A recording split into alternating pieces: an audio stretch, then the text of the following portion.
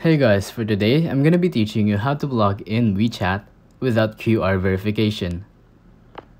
With this tutorial, you're gonna be able to log in easily. So, all you have to do is just tap on sign up, and you're gonna want to tap on sign up with mobile. Because if you don't sign up with mobile, it's gonna ask for a QR code verification. So basically, all you have to do is just type your mobile number to create an account, or once you already have an account and you want to sign in, you're gonna need to use your mobile number so it doesn't ask for verification. Well, it will ask for verification, but it'll send you an SMS code which will be easy to verify. So this is the easiest way.